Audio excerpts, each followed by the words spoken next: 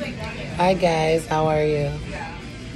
I'm here because I need some advice or some suggestions on. I'm trying to know how to say. I've been doing a little research.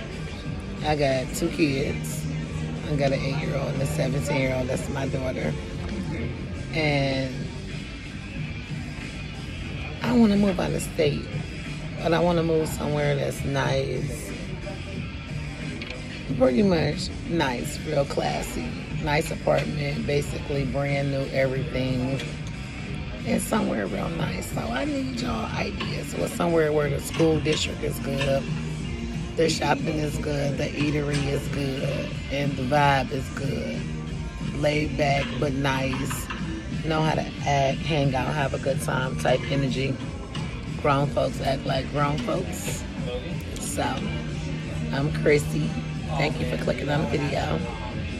Nice to meet you in advance. So drop some comments, like this video, and subscribe because I want to look at y'all reviews and tips and see if I can incorporate them in my move. I want to move out of state.